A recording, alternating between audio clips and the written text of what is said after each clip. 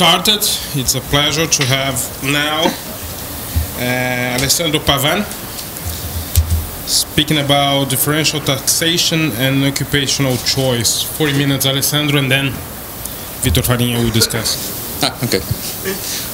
While we wait for the slides, so let me take the opportunity to thank the organizers. So it's a great pleasure to be here today. So this is joint work with Renato Gomez and Jean-Marie Martimort, both from Toulouse. So it's a project about taxation, and for those of you who were in São Paulo last week, so it shares with the work that I've presented on Saturday, the idea that the taxation is largely driven by redistribution considerations in a world with asymmetric information, but then the two angles are completely different. In the paper that I presented on Saturday, I was looking at the dynamics. Here I'm considering a completely static problem, but where productivity is multidimensional and is sector specific. So when you design a tax code, you take into account not just how you're going to affect the supply of labor, but also how you induce agents to sort themselves over different occupations. So that's the key distinction between the two papers. So in taxation theory, there are two fundamental results that shape the intellectual debate on how to structure optimally the tax code. So one is the Diamond and Merlis theorem, and the other is the Atkinson and Stiglitz theorem. So the Diamond and Merlis theorem establish the optimality of production efficiency. So essentially it establishes that if a government has a rich set of instruments, so if you're not exogenously constrained in your way of designing the code, then you may distort labor supply, you may distort, of course, consumption, but you should not mess it up when it comes to production efficiency. What does that mean? It means that for a given amount of inputs, there should not be a reallocation of inputs across sectors, for example, that permits you to produce more. The other key result in taxation theory goes under the name of Atkinson and Stiglitz, which establishes that if you have sophisticated income taxes, and if preferences are separable in the utility of consumption and disutility of labor, which is the canonical assumption which is made not just in taxation but also managerial compensation theory, then you should not use sale taxes.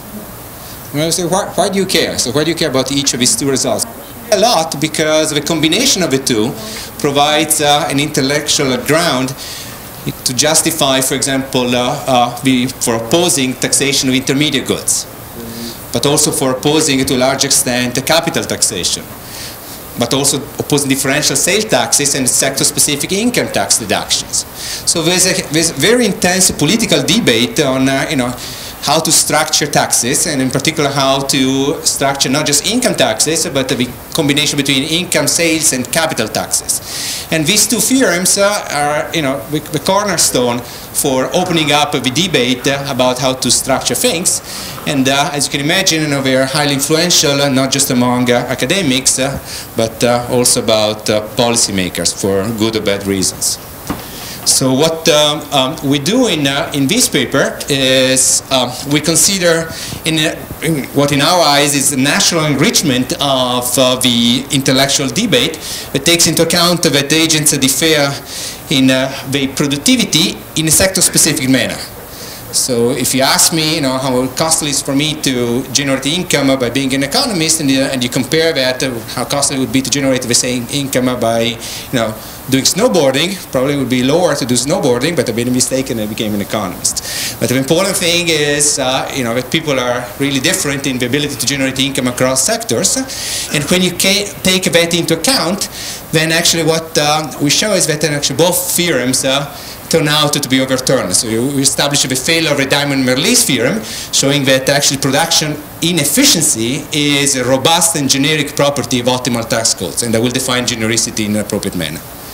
We also establish a failure of the Atkinson-Stiglitz theorem, showing that if for political considerations, it's impossible to levy income taxes in a sector-specific manner. Suppose that the government doesn't permit you to do so. You cannot tax engineers differently from the way you tax, income generating in other sectors. Then actually,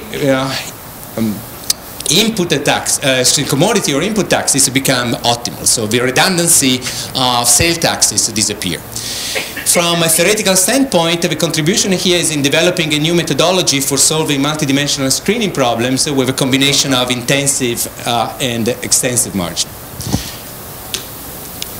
So the literature is a bit, too broad for me to go into details. Here I'm just focusing on the debate about taxation in connection to occupational choice.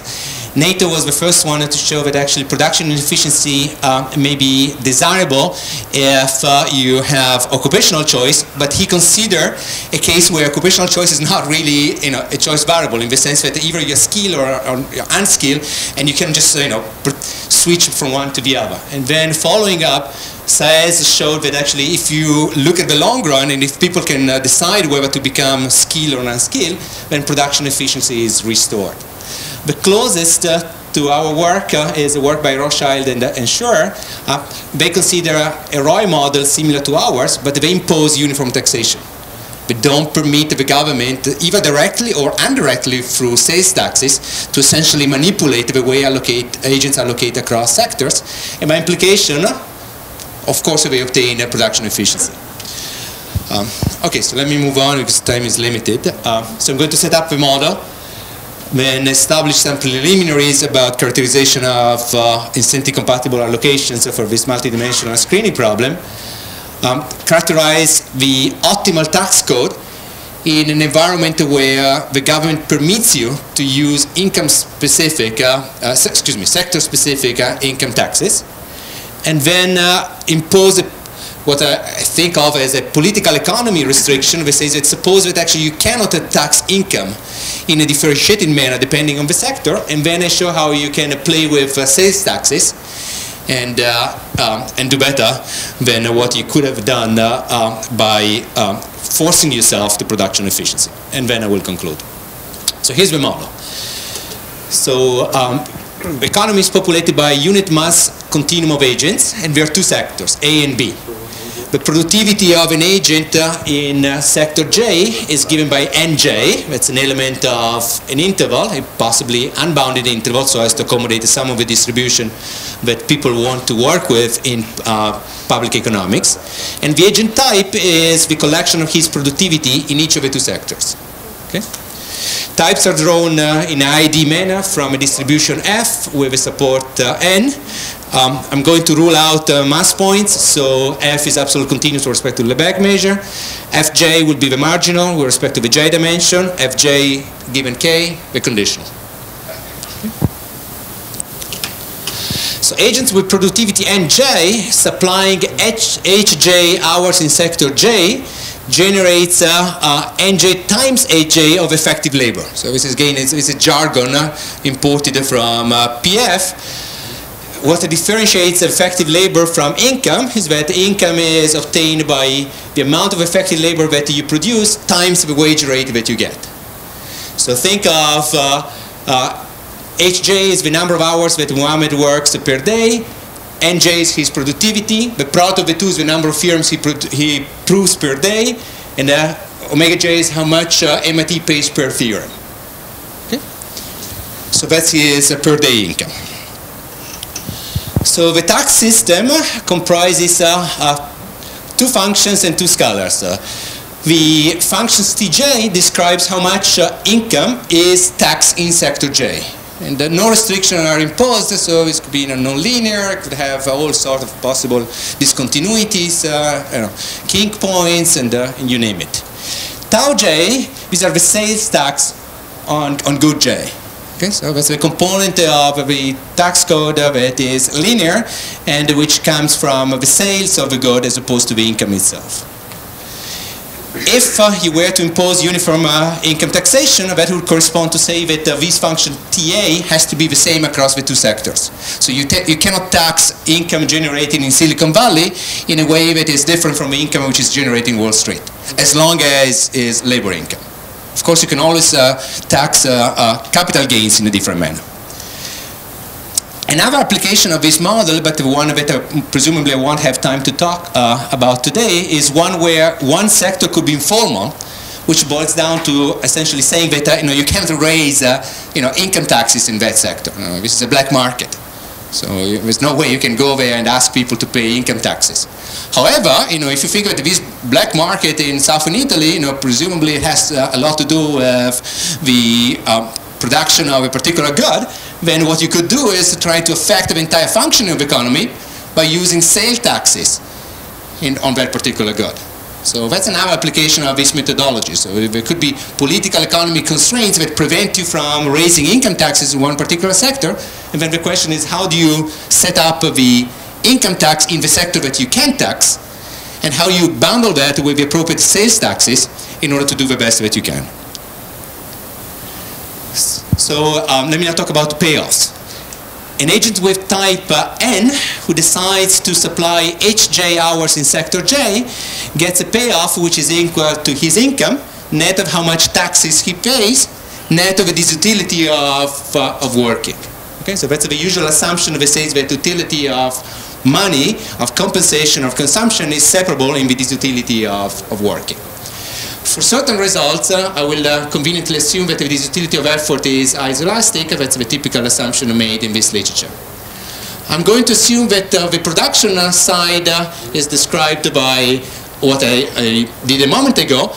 On the demand side, there's a classical firm with linear technologies, and for convenience here I'm just dropping capital. There's nothing going on of interest from the capital side. So just think of the amount of output produced as being equal to the amount of labor which is employed by the firm. So the firm profits is equal to the revenue that it makes minus how much you pay to the workers minus how much sales taxes you pay. So the reason for assuming a neoclassical firm with constant return to scale is by design is precisely to isolate the new effects that come from the fact that agents here sort themselves out across the two sectors instead of using other theory of possible optimality of occupational choice distortions that could come, for example, from spillovers between the two sectors, or the fact that you may, as a government, dislike a law to one sector rather than the other one. We want to shut that down completely in order to give us the highest possible chances of maintaining the Atkinson, Stiglitz, and the Diamond-Merlis theorems, and essentially overturn these two key results in public economics entirely by the symmetry of information. So an allocation here is specified as a collection of two functions. One is an occupational choice rule that describes how agents sort themselves over Silicon Valley and Wall Street as a function of their productivities, and then functions that specify how much they work once they join each of the two sectors. So I'm going to say that an allocation is implementable at the wage rates W if I can construct a tax code that does the job. What does it mean that it does the job? Well, it means that it satisfies the following four properties. The first one is a consistency property that says that the level of productivities present in sector A, this is the domain of the labor supply function in sector A, coincides with a set of productivities for which I can find an NB, a level of productivity in the other sector, such that an agent with this pair of productivity indeed ends up working in sector A. The second is an intensive margin incentive compatibility constraint that says that the equilibrium payoff of someone with productivity NJ who decides to join sector J coincides with the value function, the maximum the agent could do by optimally choosing how much labor to supply. The third one is an extensive margin constraint that says that if you join sector J, it's because it's optimal for you to do so. So the max you can obtain, given your bidimensional type by working sector J, is higher than what you can obtain by picking the other sector.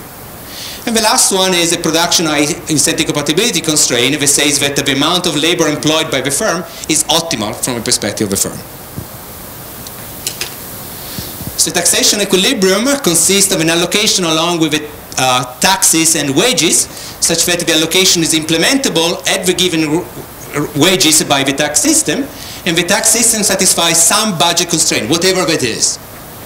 So the budget constraint simply says that the amount of money that you raised through income taxes and through sales taxes has to exceed some threshold. And the threshold for me comes out of the blue. That's what the government dictates. And that's what I have to collect. It could be determined in a general equilibrium model by other considerations, including the ability to raise debt by the government. This is, of course, it's beyond the scope of analysis. Okay, so what's the planner's problem? Planner problems consist in finding a tax system that maximizes certain welfare function. So think of the indirect utility of an agent with multidimensional type n as the max the agent can obtain by choosing optimally which sector to join. And then tilde takes into account that once you choose a sector, you also optimally decide how much labor to supply. When the planner chooses an equilibrium in order to maximize either a Rawlsian objective, which consists in essentially giving all the weight to the agent with the lowest productivity, or some concave utilitarian welfare function where you're weighting different utilities, or equivalently different agents, with different weights. These weights could be linear, could be non-linear, it doesn't really matter. Okay, so let's start by identifying what the government could do in this economy. So I'm going to say that an allocation is implemented at wages W by the tax system tau if and only if the following two conditions hold. So this is an initial characterization of incentive compatibility. It better be the case that for each sector, incomes are non-decreasing. It's the usual monotonicity condition when applied to this environment.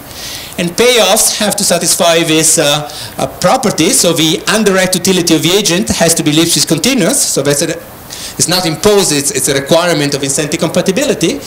And the speed by which your payoff changes with your type has to be related to your labor supply. And that's exactly the rate that links the two. The second property of incentive compatibility is the one that pertains to the extensive margin. There must exist an absolute continuous or weakly increasing threshold function with the property that if this is your multidimensional type, you join sector A if your productivity in sector B is low enough. That's obvious. So the only thing that is not obvious is why the function has to be continuous and weakly increasing, or actually even that should be obvious. But yeah.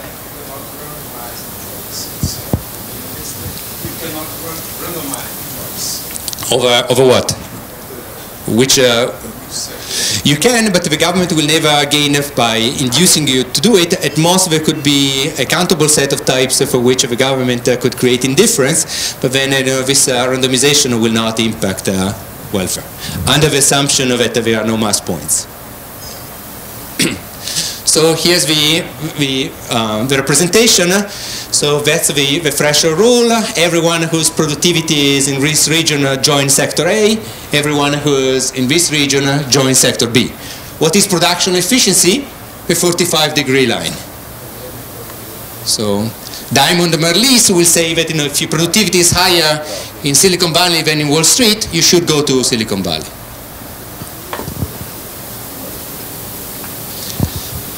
Okay.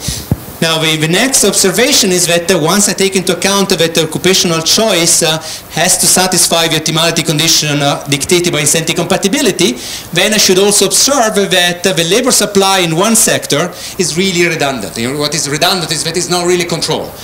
Once I determine how I want to sort agents across the two sectors, that's my C choice, and once I pick the labor supply in sector A, then the labor supply in sector B is automatically determined by the other two policies. So de facto I have only two policies to play with. Okay. So the next thing to do is to construct the endogenous measure that corresponds to the distribution of productivities across the two sectors. And that's one of the key distinctions of this paper with respect to previous work, including, for example, Schur and Rothschild. So here people remember that when you choose a tax equilibrium, you're also endogenously allocating productivities over the two sectors. So I'm going to denote by GA as the measure of agents whose productivity is less than NA induced by my occupational choice rule C. Something similar for sector B, but then I will conveniently work with this transformation. This is a joint measure that tells me what is the measure of agents working in sector A with productivity less than an A, plus the measure of agents working in sector B with productivity is less than C of an A. Remember that the C is the cutoff, is what determines how people allocate themselves between the two sectors. So essentially this is a trick, it's an auxiliary measure that permits me to turn a multidimensional problem into a unidimensional one. So the picture here is meant just to give you a sense of, this is not the representation of a measure, of course. It's just, where the measure essentially have a byte, who I'm describing. So G of an A over C is the measure of agents working in sector A whose productivity is at most equal to NA. Okay, so the corresponding density will correspond to the density illustrating this segment. Likewise for sector B. And then this fictitious auxiliary measure is what to describe whoever is working in each of the two sectors with productivity less than an A in one sector and C of an A in the other sector. That corresponds to the measure that you assign to this rectangle. So when I will move NA, take into account the occupational choice C, de facto will move the measure of people who allocate themselves over both sectors. So that's a way of essentially turning two measures into a single one. So how do you solve now for the optimal equilibrium? So the typical approach is that you take a nuclear bomb, you put it on a rocket, you shoot on the mosquitoes, and you declare mission accomplished. Okay, so that's optimal control. So the other approach that you can follow, ultimately has to be consistent with the former, is to identify appropriate perturbations of whatever you claim to be optimal, but don't improve upon what you're proposing to be optimal, and nonetheless they permit you to identify the key economic properties of interest. So I'm going to follow the latter approach, but of course I'm not really cheating, so what I claim to be a variational approach that vindicates my properties as being consistent with optimality can also be established with a nuclear bomb. So if you prefer a nuclear bomb, you can always set it up. So the characterization procedure here, and with some methodological contribution that I'm attached to, although who cares, so maybe actually I'm the only one attached to, is to set up a primal dual approach that really permits you to identify what we care in terms of key economic properties. So the primal approach takes the occupational choice rule as given. So suppose that I don't have any control on the occupational choice rule. When I say that, I don't mean that I can control how agents allocate themselves over the two sectors. So it has to be the case that whatever I do by setting up my tax code respects this occupational choice as an equilibrium outcome. So remember that I cannot force people to work in Wall Street or in Silicon Valley. People do allocate themselves based on what is good for them. But then what I do is I look at a taxation equilibrium that does the best for me, so maximize my objective, subject to the constraint that the government asks me to implement this particular occupational choice rule. So notice that this primal problem could also be of interest to you if, for example, for political consideration, you want to favor one sector over the other. Okay? Suppose that the government dictates that it better be the case that the measure of people working in Wall Street is not too high. So according to whatever restriction it could justify that imposition. Then the primal could still be useful for you for that. The dual takes as given labor supply in one of the two sectors, let's say sector A. And then it derives the best taxation equilibrium under the constraint that whoever works in sector A supplies labor according to what is specified by this function. But for example, one of the objectives of the dual is to determine how people allocate themselves over the two sectors. Everything, of course, has to be consistent with a taxation equilibrium. And remember, a taxation equilibrium, in its definition, has both incentive compatibility, but also the budget constraint that the government may impose on you as a designer. An X-optimal taxation equilibrium has to solve both the primal and the dual. So the policies of the labor supply and the tax policies that constitute an optimal equilibrium have to solve the primal, and the occupational choice and the other labor supply in the remaining sector, together with the tax system, have to solve the dual. So this is an obvious observation that it says that whenever you have more than one control, you can always look at the joint optimality by decompose it into a primal and the dual. There's nothing really particular in what I'm saying. It's just the way now we'll solve the two problems by invoking the appropriate perturbations is what will permit me to identify the right economic properties. So, because I'm going to talk about Diamond and Merlis, I have to define what I mean by production efficiency for this economy. An equilibrium exhibits production efficiency if and only if, holding fixed labor supply of each worker, there exists no reallocation of workers across sectors that yields higher aggregate output. And that, of course, is consistent with incentive compatibility. So that's what I mean to have production efficiency. There's no way you can just reallocate inputs across sectors and increase total output. Okay, so the first observation, how am I doing on time? 16 minutes. 16. Okay. So the first observation is that if a government doesn't impose political economy constraints on me, then I can forget about sales taxes. No, I already have enough instruments in the non-linear design of income taxes that what do I gain with sales taxes? So the first observation is that it starts with any equilibrium that has sales taxes. I can construct another tax system where sales taxes are equal to 0, wages are equal to 1, and I do everything that I need to do directly with income taxes. Now let me tackle the primal problem. So by tackling the primal problem, essentially what I uncover is the generalization of Merlis to a multidimensional sector economy. So the generalization of Merlis says that when you look at marginal taxes across sectors, they have to satisfy this optimality condition. So what this optimality condition is saying is, in essence, that you're trading off two things. You're trading off the fact that if you were to raise taxes in one sector, you would get a direct benefit of being able to collect more resources from the sector, which you could then use, if you're Rawlsian, for example, to transferring these resources to the guy who's the poorest in society.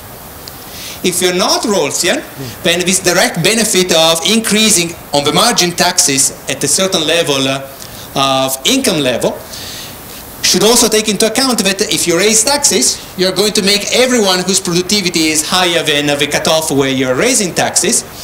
And how much you care about the utility of these agents is what is determined by this indicator function ICU. So that's the benefit of taxes. Why do you tax? Well, because you want to collect resources. What are the two costs that you have to take into account at the margin? Is that people are smart. When you tax them, when you change the tax code, they change the labor supply. Now the contribution here is in relating exactly the elasticity effect of labor supply in one sector to the elasticity of labor supply in the other sector once you constrain yourself to a particular occupational choice rule. So you give me the occupational choice rule. Optimality requires that for each level of income generated in sector A and the corresponding level of income generated by sector B by someone who's just indifferent between joining sector A and joining sector B, well, the elasticity effect across the two sectors have to combine according to this optimality condition. So here's the graphical illustration of who's affected by the direct effect and the elasticity effects. Take an agent with productivity NA and whose productivity in sector A and whose productivity in sector B is C of NA. This is someone who's just indifferent between going to one sector or the other. Suppose that you were to raise a little bit the marginal tax that you apply to the income level corresponding to this guy. Well, of course, if you increase the income level, the tax that you apply to this guy, then you change the amount of labor supply that this guy is going to provide. And of course, in order to implement the same occupational choice, remember that in the primal problem, occupational choice is dictated to you by the government. You have no control over it. Then you should change the tax code also in the other sector in order to take into account the variation in the supply of labor by the guy in the other sector. So these two areas essentially correspond to people who are affected by the elasticity effects. People that belong to this other area are people who are affected by the direct effect. If you raise taxes at this income level, then for someone like Umberto, who's much more productive, he's not going to change his labor supply. Nothing at the margin changes from his viewpoint. However, he's going to be worse off, because if you raise the marginal tax here, you also raise the total tax that he's going to pay. So everyone here is directly affected by the variation in the tax code. And if you were to take someone whose productivity is above Umberto's level, this is someone who's extremely productive in Silicon Valley. This is a very good entrepreneur, very poorly productive as a trader. You know, he doesn't get any utility by looking at the numbers all the day. You know, so this is someone who works in sector A, no matter what his productivity in sector B. So for someone here, there's no extensive margin consideration. So not surprisingly, you're back to Merlis. That's exactly Merlis' formula. It's an awful formula, but that's what it is. It simply tells you that the elasticity effect should be matched to the direct effect. Benefits should equal cost. Now, one nice observation is that in a model with occupational choices, and that's a key distinction with respect to Merlis, it's not the one that I emphasized at the beginning though, marginal tax rates could be negative. You could have subsidies at certain income levels. That cannot be in Merlis. If you really wanted to convince people not to go to Wall Street, it might be the case that, you know, your occupational choice rule that you want to implement is so much demanding that the only way you can induce people to go to Silicon Valley, if you think that that's desirable, is to essentially subsidize people in Silicon Valley. And this is just an example you can apply to your sector of preferred choice. So you could have negative marginal tax rates at certain occupational choice levels. Okay, now I wanted to solve the dual, and that's where the excitement comes from, for me at least. So the primal you could also have established it with a nuclear bomb. The dual, it's where it requires a little bit of more of creativity. So the way we're going to arrive to the, what in the jargon of optimal control theory is called an Euler condition, is by identifying a classes of reforms that we call alpha payroll tax reform. What is an alpha payroll tax reform? It's a reform of a tax system that is very simple. It says that if you take people working in sector B and take any income below a certain cutoff, pick whatever cutoff you want, then an alpha payroll tax reform works as follows. Under the reform, how much someone is going to pay, it's equal to a fixed percentage alpha, like 20% of your income, plus on the remaining 80% of your income, you're going to be taxed exactly as you were taxed before the reform. So very simple, actually. This is something you can even explain it to people in Washington. Okay? So the nice observation here is what happens when you implement an alpha payroll tax reform. And for something to be optimal, it must be the case that there is no one from Washington who can envision an alpha payroll tax reform that does better compared to whatever you're proposing to be optimal. So the nice observation is the following. Take someone who's affected by the reform. In other words, someone whose income is below the cutoff for which the reform applies. Well, look at what's the utility of this agent when he provides a certain number of hours of labor. How much he gets, it's exactly how much a friend of his with productivity 1 minus alpha of his own productivity would have obtained before the reform.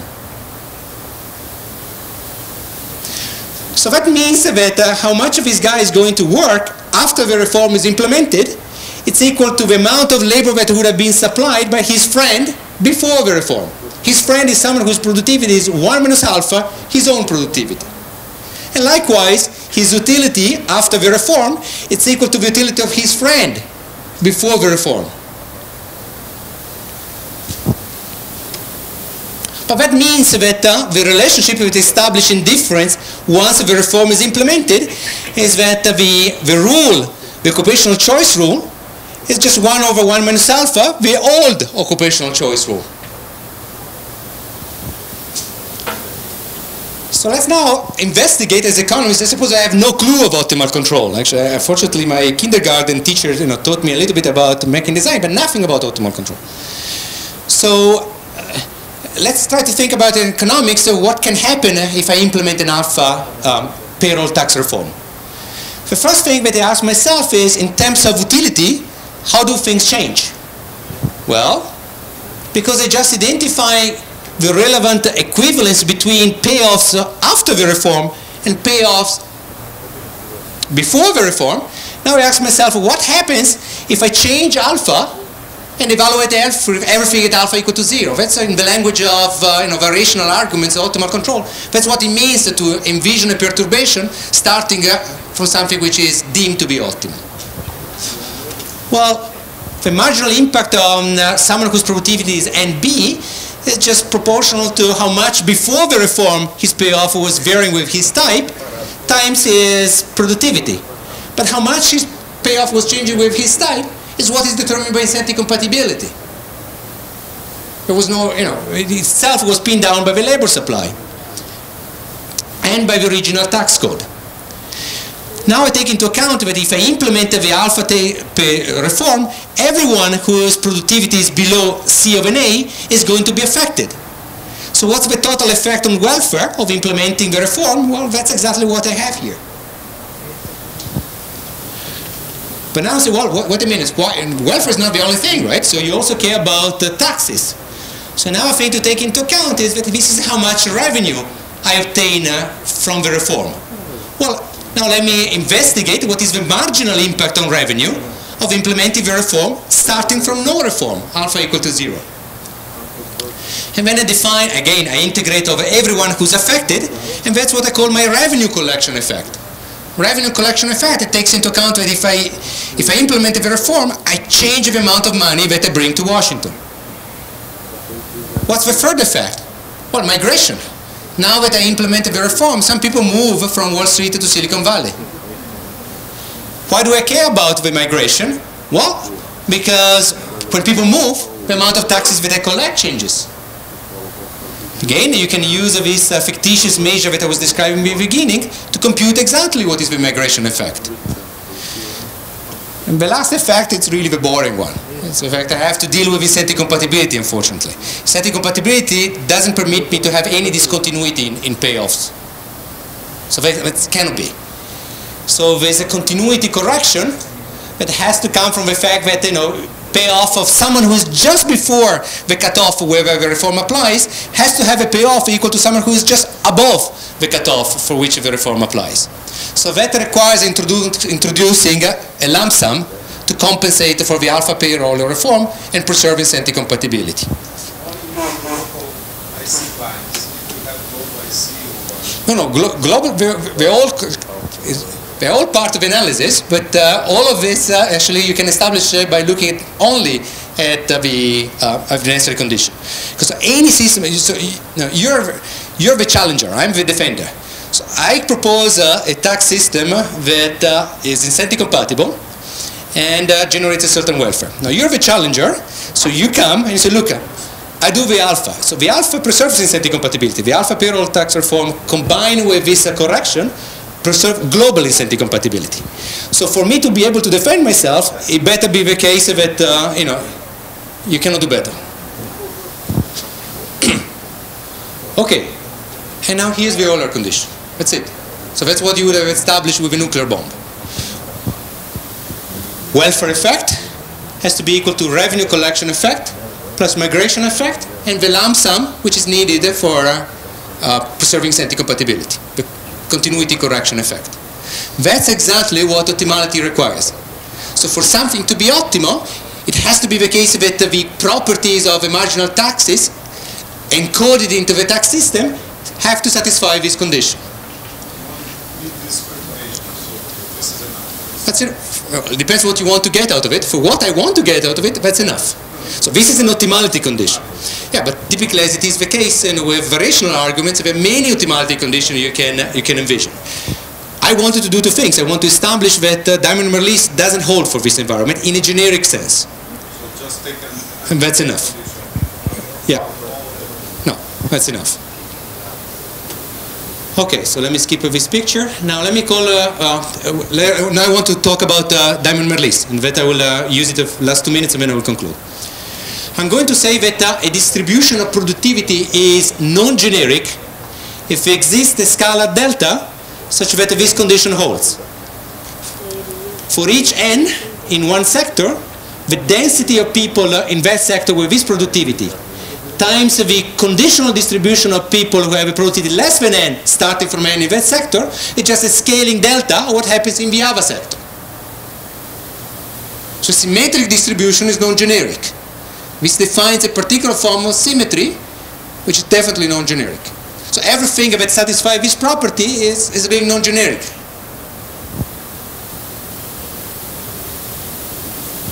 So take a taxation equilibrium. If the distribution is generic, then necessarily production efficiency fails. So unless you are in a knife edge case where everything is symmetric across the two sectors in the sense that I gave a moment ago, if not, then you will have a positive Lebesgue measure subset of types. Actually, this is a bad way of saying it. It's a positive measure set of types, but of course you can go from one to the other, for which excuse me, I misspoke. Actually, it's the right condition. You have a positive Lebesgue measure set of types for which the cutoff is different from the one induced by the 45-degree line. So when you translate it in economic properties, this means that there is a positive measure set of individuals who are induced to join the sector in which they are less productive. It would be more productive to work in Wall Street, but the government with a tax code induced them to go to Silicon Valley. So remember the Diamond-Merlis theorem says that assume the government can levy differentiated taxes on all input and outputs.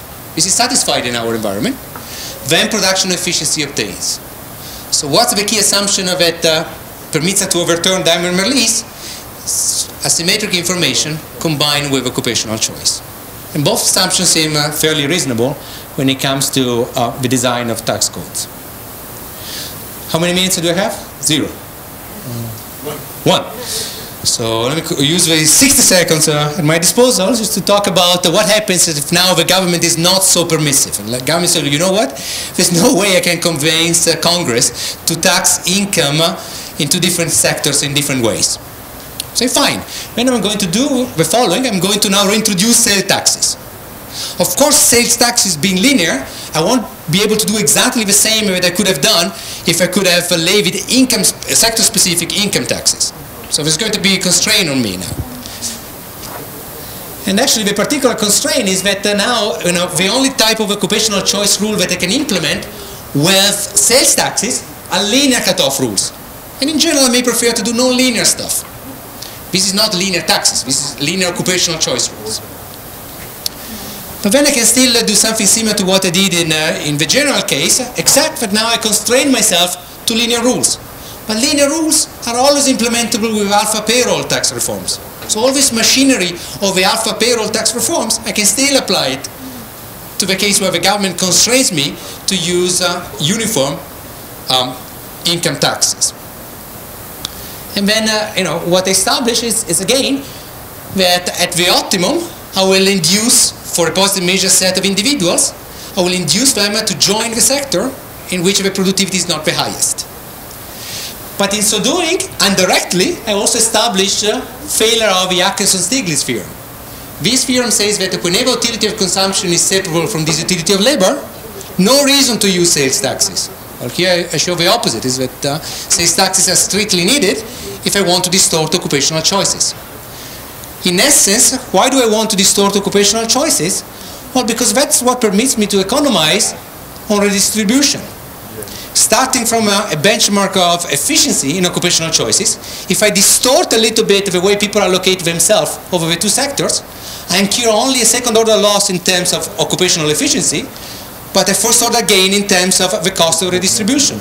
I make my life much easier when it comes to providing incentives to the agents to reveal the productivity in each of the two sectors.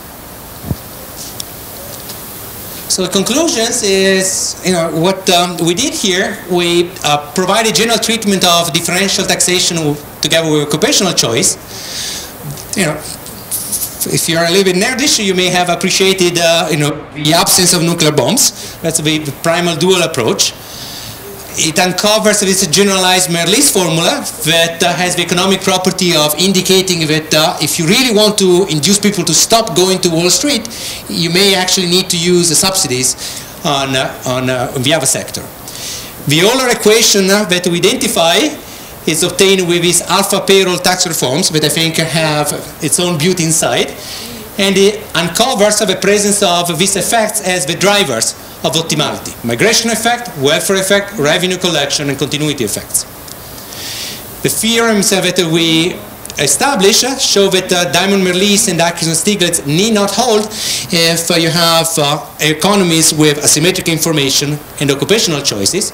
And I really want to finish by saying that this approach that we develop in this paper could also be applied to other multidimensional screening problems. What makes the analysis different from the one in Rocher or in Armstrong is that here you cannot hold the two professions at the same time. You really have to choose. Either you go to Wall Street or to Silicon Valley. So when it comes, for example, to monopolistic screening problems, there are environments where you cannot buy two homes. You have to buy only one. You don't have money for two homes at the same time. But you do have private information on how much you value an apartment relative to a single family house. So the techniques we develop in this paper also apply to other problems in screening with multidimensional types, but where you combine an intensive margin, in this model was labor supply, with an extensive margin, which is the choice of which occupation. In Musa-Rosen, the intensive margin would be how much quantity you buy. The extensive margin is what type of product you select to start with. So the techniques developed in this model could also be applied to this more general multidimensional screening with rivalry goods. Actually, I have one more slide. Hello, thank you all for being here. I would like to thank Vinicius and Umberto for organizing this great workshop. And I would like to thank Alessandro for writing such an interesting paper for me to read. Discussing this paper, I thought it would be nice to go over a couple of simplifying and almost trivial examples that helped me understanding the driving forces behind the main results of the paper and suggested a couple of questions that I'd like to see the answers to. Quick summary. So in this paper, they consider the problem of optimal taxation in a two-sector ROI model. And agents are privately informed about their productivities in both sectors. So we have a two-dimensional mechanism design problem. And the main results in the paper are, first, that we have a failure of the Diamond-Mirrlees theorem that states that in the optimal tax system, we should leave production undistorted. So in this simplifying model, undistorted production means that labor should be allocated to the task in which it's most productive. And they show that this is not necessarily optimal. Second, we have a failure of the Atkinson-Stiglitz theorem that says that sales taxes are useless in the presence of rich enough income taxes.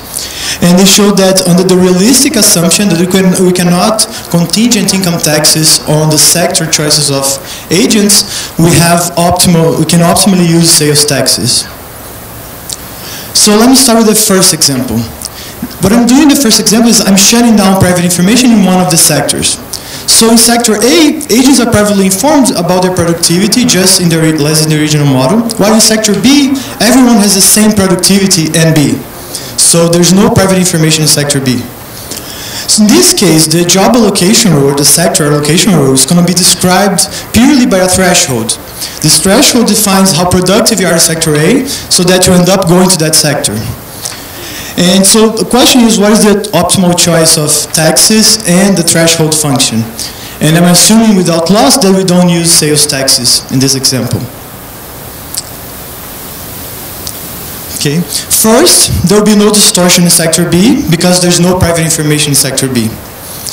In sector A, we're going to have underproduction for the usual reasons understood from the taxation literature a long time ago, that by increasing the labor from a worker that has productivity in the middle of the distribution, I need to make everyone more productive than him happier, and this is bad for redistribution. I forgot to mention I'm considering the Rawlsian problem throughout the presentation. And finally, the optimal threshold is going to satisfy this first order condition that describes the marginal benefit from increasing the threshold a little bit. If I increase the threshold a little bit, I'm going to be pushing agents towards sector B that has no private information. So I'm going to gain the surplus that's produced in sector B, but I'm going to be losing the surplus that is produced in sector A at the threshold level. If we start from the efficient threshold, this first difference is going to be positive because we have efficient level of production in sector B, while we have underproduction in sector A. We have also an extra positive effect from pushing agents towards sector B in which there is no private information. This is due to the fact that in sector A, what we're doing is we're removing the bottom of the distribution of productivities. This allows us to extract more rents from the productive agents in sector A, which is good for redistribution. So the consequence of this is that the optimal threshold is going to be strictly higher than NB, which would be the full information threshold or the no distortion threshold in this simple model. So this example taught me is that allocating jobs in sector A is bad for two reasons. First, because production is inefficient in sector A, and second, because sector A has information rents due to private information, so this hurts redistribution.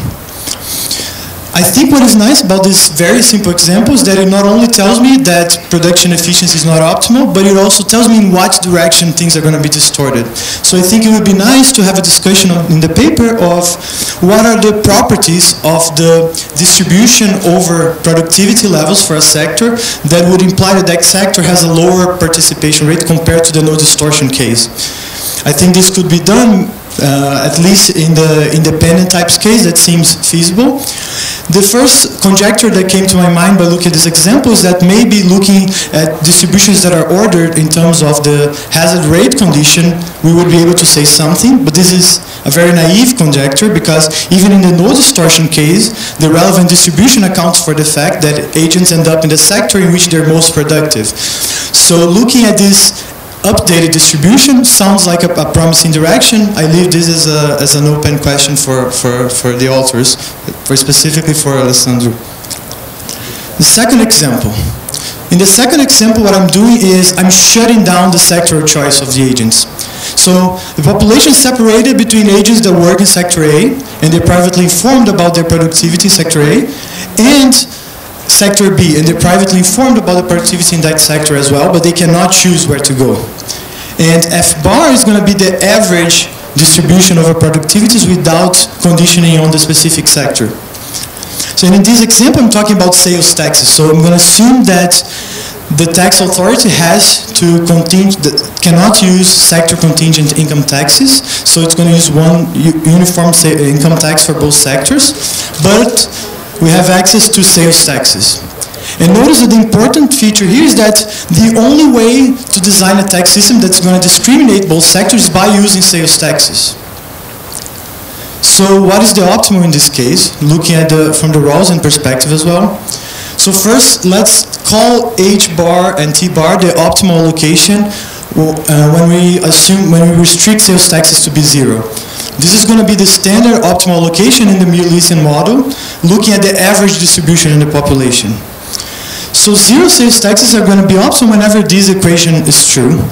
What this equation says is that the marginal revenue from creating sales taxes in sector A has to be equal to the marginal revenue from increasing sales taxes in sector B. So the first term is taken into account the fact that by increasing sales taxes, I'm going to appropriate a larger share of the average production. And the second term takes into account the behavioral responses of the agents, and I should say here the epsilons, the elasticity of labor to the productivity level. So the integrand here everything is calculated relative to the optimal for the average distribution in the population. So I'm being very informal here, but it's going to be rarely the case that for arbitrary distributions FA and FB, this equation is going to be true. So in general, we're going to have the optimality of the use of sales taxes. In the paper, there is a very similar equation that is equivalent to the optimality of zero sales taxes.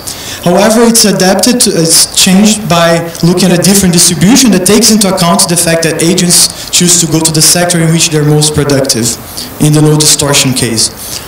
This doesn't mean that, so the result in this paper without sector choice doesn't mean that sector choice is irrelevant, but it does mean that in order to separate the effects of purely targeting income taxes to the distribution in each sector and the extra effect of the sectoral choice that is endogenous, we have to look at the actual level of the optimal sales taxes rather than just talking about the optimality of non-zero sales taxes. So just to summarize, I think this is a very extremely interesting paper that revisits two of the most important results in taxation theory. My main comments were that in the case of sector-specific income taxes, it would be nice to have an idea of which sector is going to have lower participation relative to the no distortion case, and when we're looking at sector-independent income taxes, to understand what is the distinction between a model without endogenous sector choice, in which sales taxes is just about tailoring the final tax to the actual distribution within each sector, from a model that actually has sector choices. And finally, I think it would be nice to discuss a little bit what are the sufficient conditions in this environment in order to ensure monotonicity of the labor allocation rule. In the one-dimensional, so this is very standard in the literature. Most of the papers with optimal tax with multi-sectors do not discuss this in detail. I think in the one-dimensional case, we understand this very well. We know that when monotonicity cannot be ensured, we're going to have bunching, and we know under what conditions of the distribution we can ensure monotonicity. However, in this problem, this is more complicated.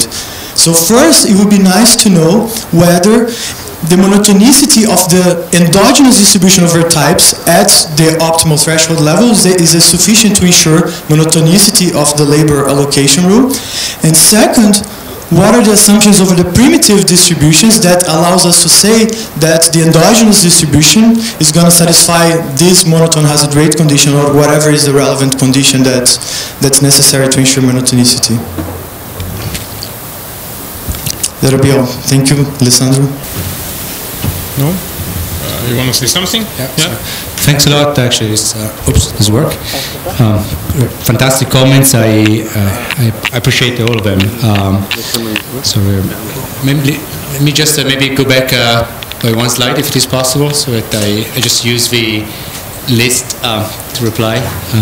If it's not too difficult, otherwise I can see it. Doesn't matter. Okay. So. These are very, very pertinent issues, the one that Victor is pointing to. Let me start maybe from the bottom, moving up. How to guarantee monotonicity of labor allocation? That's a very good question, and that's needed for incentive compatibility. For some of the results, going back to what Umberto was also asking before, actually it's not quite my business. So I start with something that is deemed to be incentive compatible, so it has to satisfy all this property, and I just envision a perturbation that preserve incentive compatibility. So optimality here is identified and not really working with primitives. So in that respect, I perfectly agree with Victor that the paper is not operationally useful to the sense of telling you exactly, in the end of the day, how to design the task code, because it doesn't tell you exactly what type of things guarantee the incentive compatibility that you want or not.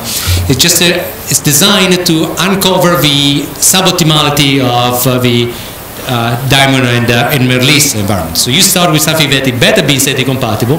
I envision a perturbation that preserves it does better. So unless your initial policy is such that it has embedded into it production efficiency, generically, I can do better. But I agree that it would be nice to know more generally what primitive conditions do the job of guaranteeing the monotonicity, which one of they don't. You may need to do this reverse engineering of finding the primitive condition. I agree. Then sector-independent income taxes, so both of these examples that Victor considered are very illuminative, actually, and I definitely wanted to expand on in the paper based on the suggestion. The one where people are constrained to join one of the two sectors, and you're constrained to use uniform income taxes, and the only thing you can play with is sales taxes, is very interesting, but unfortunately doesn't permit you to establish the optimality of production efficiency. Simply because in this economy, the only way production efficiency could be established is by having people suboptimally being allocated to the different sectors. So it's crucial for that they can endogenously sort for themselves between the two occupations. So actually, what you describe is what is Niato's paper. So Niato's paper, he highlighted that essentially, if people cannot really decide whether to become skilled or unskilled, then actually you may need to use sales taxes. You may also have distortions in how much of a how much of a work we provide within each sector, but this is not our definition of production efficiency. The other one, the other exercise you propose is very useful, the one with essentially, a degenerate sector. In one sector, you know exactly how productive agents are, and the other, you don't. That leads to this, very simple vertical cutoff function, and actually it's good. Actually, it highlights some of the key forces in a simplified manner, so I like it a lot. I'm going to, if you permit me, I'm going to exploit it in the paper. The other thing that you ask is properties of F that permit you to determine which sector will be favored. We tried a little bit of that, and we generically failed. I don't know if such a thing exists, but it fails within the set of things we tried. So that's my definition of genericity. So it's not scientific. It's very hard. Except in special cases where you can really tell what properties of the distribution of joint productivities induce the government to favor one sector over the other one. We tried, for example, the other rate order. We thought actually maybe that was the answer. It's not. This doesn't mean much. It simply points to the limitation of the authors. But I perfectly agree that it's a natural thing to ask. We couldn't find anything illuminated at the moment. That's why we didn't include it in the paper. But it's a very legitimate thing to